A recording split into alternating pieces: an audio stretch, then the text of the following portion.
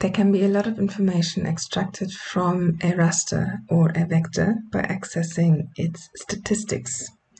There are various tools available to you to do this. For example, if you would like to calculate raster statistics, you can simply search for the statistics word in your toolbox, or because I have used this tool previously, I simply type in raster and my recently used tools come up.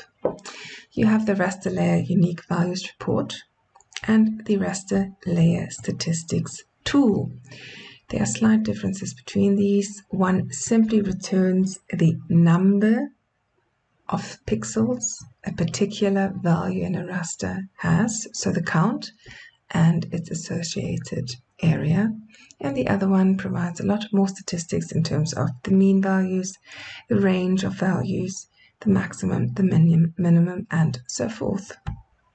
The raster layer unique values report simply returns what I mentioned first, the count of a pixel, how many times it occurs within the raster, and the area of that associated count of pixels.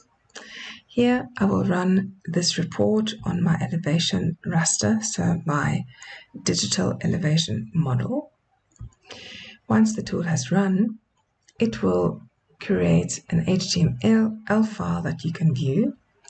You simply click on the file in the results window and you will see the output of that particular tool. As you can see here, for example, I have a negative 27 meters, so 27 meters below sea level. It occurs only once within my raster, and the area of that in square meters is roughly 723. Then you have an additional tool or additional functionality which provides a lot more statistics. This particular tool is the raster layer statistics. It computes basic statistics for your particular raster, and you can also do this by band. Now again, I will use the elevation raster. It only has one band, so accept the defaults and run it.